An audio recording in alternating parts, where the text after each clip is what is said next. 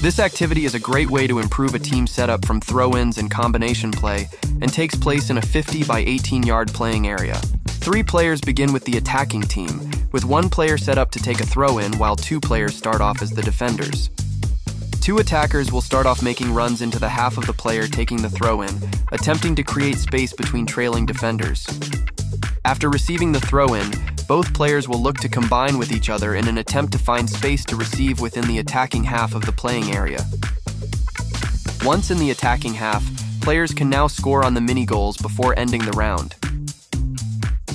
As a progression to this activity, both teams start off in the same manner, receiving a throw-in pass before attempting to score on the 2 mini-goals.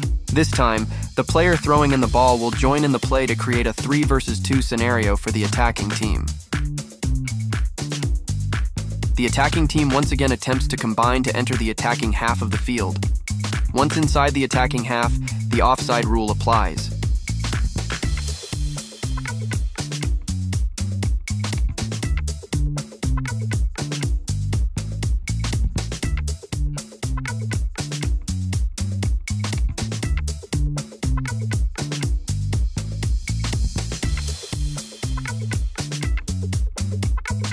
For more small side games and other activities, follow the link in the top right of this video.